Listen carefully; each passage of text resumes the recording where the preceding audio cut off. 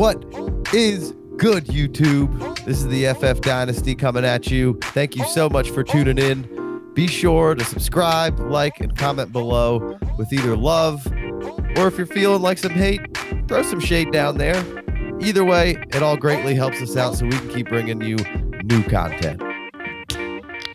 I bet the touchdown variance is terrible as well. Anyway, let's get out of here and let's move on to little Cole Beasley hype video. I'm definitely gonna get that soundbite. The Cole Beasley, Hollywood Cole. Oh man, he's not J. Cole, but he does rap. I don't know if y'all heard Cole Beasley's rap. But that one song, that song about making moves like food trucks, getting to the bread till it's chewed up, and my bank accounts look juiced up. That's got over 1 million plays on Spotify, yo. He's got 5,000 people listening a month. I was like, I think old Cole's over there just with fiscally responsible. He talks raps. About he can't snatch my chain because I ain't got one. I got 4 sons and it's in their college fund or something like that. I love a good fiscally responsible rap. Like, yeah, Jay-Z was talking about that on one song. He's like, you know what's better than making it rain at the strip club? Credit. Yeah. You want to know why Jewish people own all the property in America? They got it. Like, yeah. Stop fucking up and get some credit, dude. Like he's trying to preach. I like that shit, but don't hear a lot of fiscally responsible rap. No, but Cole Beasley right now is fucking fiscally responsible for your goddamn dynasty team is what he is. Right. Or your redraft team, really. Oh, now, fuck yeah. I've been scooping him up fucking everywhere because he's been crushing all year and he's still out there everywhere because nobody wants to respect this man. So me and Jay Wayne have gone back and forth. You don't want 15 points in your starting lineup? You don't want 15 points guaranteed? Talk about that in a second. But me and Jay Wayne have gone back and forth, and there was, a couple of spots here and there where we could have picked him up, and we have a fairly stacked roster. Just, we totally blew it by not having Anthony Miller for Cole Beasley. Just want to throw that out there for the record, but. Well, maybe not. Cole Beasley's 31, and maybe Anthony Miller will turn into. He's had some glimpses. Doesn't matter. Low tread on those 31-year-old tires. He's still 31, and he's still had some. He's played pretty much his entire career for the most part. He just hasn't been targeted. There's been big upticks here and there, but this Cole Beasley is just the quintessential non-respect dynasty guy, and there's a reason why. A couple of times where I told Jay Wayne that we weren't going to drop this guy to pick up that guy. And it's because it's this reason right here is because nobody respects him and you're not getting any return from Cole Beasley if you pick him up, because we're probably not going to start him and we do have better players than Cole Beasley in most areas. Now, Cole Beasley this year is playing very well. Cole Beasley's the 19th overall PPR wide receiver. That's a wide receiver too, if you're doing math here. Right. And why wouldn't you be starting this man? You know what I'm saying? Like, you don't for the want most to. part, we're starting, we got DJ Moore and we got good Robbie players. Anderson, we have Tyler Boyd. We have Robert Woods. We got a good squad. Cortland Sutton. There's a lot of players. It's the COVID, man, and there's like mad injuries. Cole Beasley is the perfect dude to have on your team. The idea is that nobody respects the value of Cole Beasley. So I'm not picking this guy up right now. And I do have him on several teams already, but I'm not picking this guy up in leagues where, he's sitting on the waiver wire and we have a stacked team because I can't do anything with him. Nobody's giving you a goddamn. And now hopefully by the end of this back half of the season, there'll be a little bit of respect on Cole Beasley's name here because he looks like he's on pace for about 90 catches and 1,000 yards, which would be the first time he's ever had 1,000 yards in his career. But he is absolutely crushing. And you are right, Jay Wayne. We do have him in a team that we are rebuilding, and we're only rebuilding because Dak went down, and we have David Johnson, who's a little old and we're worried about, and we have Dalvin Cook, who missed a chunk of time here. And without Dak and the way this league is scored, obviously Dak was the top fantasy scorer in just about any league before he went out. But it's a super flex two quarterback, and like we don't have a lot of depth necessarily, but Dak was really carrying the load for our team, and we didn't have a good third quarterback, so we're pretty much out, and we got an old team other than that for the most part. So we started selling off pieces, but nobody – same problem. Literally nobody wants Cole Beasley. So today I did something that I normally would never do, and I posted in that thing in the group chat, like I took a screenshot of him being – he's 17th in that particular league because you get points for first down catches. I thought you were going to say you sent a trade calculator or something. No. Well, I never do the old, hey, you gotta get this guy off my team because he's so good and you got everybody in the league needs him and blah, blah, blah, blah. But here I was like, listen, how could anybody know what Cole Beasley's doing unless you're a Bills fan or unless you have him on your team? Because if you don't, you're not seeing what this game log looks like. I was like, we were winning. We were the number 2 team in the league, point total wise, and now we're not. And we've sold off some pieces since, and we're in a little bit of a small reboot. But somebody needs to come get Cole Beasley. Here's the game log.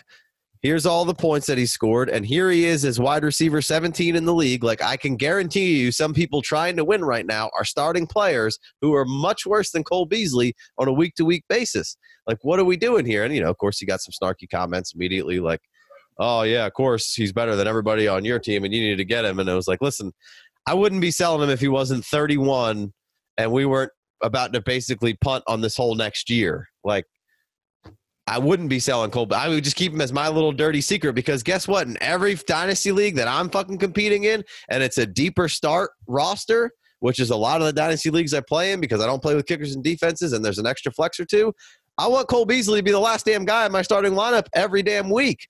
Because this guy just goes out there every single week, like you said, Jay Wayne, and puts up 10, 12, 15 points. And I get it. Nobody in the Dynasty community cares about anybody who isn't in the first 2 or 3 rounds. Like, oh, if they aren't the best player ever, fuck this guy. He's terrible. That guy sucks.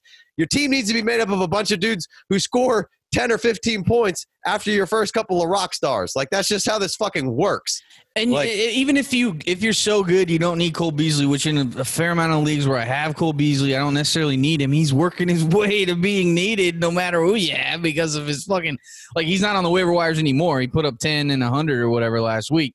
But, like, I don't need anyone to have respect for Cole Beasley. I'll pick him up off the waiver, and let's ride or die. I'm ride or dying with Cole Beasley. I need some respect on his name, and I'm hoping this will get maybe a little bit of respect on his name. Maybe and someone in this league will watch this video and be like, oh, maybe I should get Cole Beasley. Well, just in general, like I just feel like somebody needs to start being Cole Beasley's hype man, and I'm here for it. We need to hype this man up because he's putting out a nice performance this year. He looks great on the field when you watch him. I've been betting on a lot of Bills for or against. And this man is 14th in receptions, 19th in targets, 17th in yards, and to sprinkle on a little fun, he's 28th in yak. So, like, these are like, if you put these, we should do this. We should put something on Twitter and be like, name this player, and we'll put his stats and his PPR average and where he is receiving wise. And I guarantee you that no one will be like Cole Beasley. Like, yeah, like what the fuck, people? Cole Beasley is the man. Like I thought this was going to be a joke. I thought for sure this was going to be a joke, and I was going to have to come in here and be like, no. Pew, pew, pew. I'm going to hit that horn several times. I don't have the mixer with me right now, but you guys have heard it. I'm in sound horn, but I'm in a couple of leagues with Big Co, FFPC, a couple other leagues where we got teams that are chasing around, and I might need a third flexible guy or a second flexible guy, and Cole Beasley's going to be the guy who's going out. I'm setting a 3rd round pick out for Cole Beasley in every league because there's so much goddamn disrespect. And if you're going to tell me that I could figure out some sort of a deal for cheap Cole Beasley, like, I'm fucking in, and I'll ride him for. And it's not to say that it's just going to be a one and done. He could have an okay season next year as well. In Buffalo, if Josh Allen keeps it up, I think Gabriel Davis is emerging as being a pretty decent player. But you're still going to need a guy like Cole Beasley to do the dirty work. Well, let me practice what I preach and look up what. Oh man, Cole Beasley got $29 million. Oh my goodness. Let me see. He signed a 4-year deal, which this is his first year of that 4-year deal. for $29 million. The Buffalo Bills put some respect on that man's name, but a running back can't get fucking paid. But Cole Beasley could get $29 million. Okay. He's getting paid he's getting paid 4.5 plus on average, which is like some of the best running backs well, I guess not quite. The best ones are getting all the good ones are north of 10. Yeah, good for them. But still, like, right. He's gonna be there, man. I don't care that he's 31. He's got several. He's trying to get that. I'm not going several years. The Kiss is an outlier season right now for how good he's been. Like, I'm not going to go ahead and say he was good last year, man. He was just fine last year. He's had a couple of seasons, but just fine isn't what he's doing right now. What he's doing right now is really good. He's a wide receiver 2 right now. He's a wide receiver 2, not 3, not 4, not 5 with bye weeks. 2, motherfucker. He had a couple of seasons where he was fun to own, and a good fill-in guy, and he's always been right there. But that's why there's no respect on his name. And he's playing through an injury.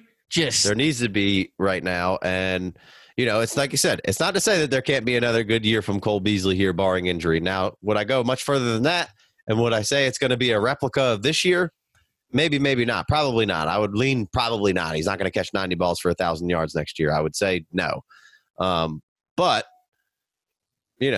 it's look at what Wes Welker didn't really come on until late. Even if you trade some later picks and somebody else for Cole Beasley because you're trying to win a championship, I think he's a fantastic guy to put at the end of your bench. And next year he could be plenty of bye week fill-in, spot duty, mop up duty for your squad as well. So is it out of the realm of possibilities to see his career take off like Wes Welker's did?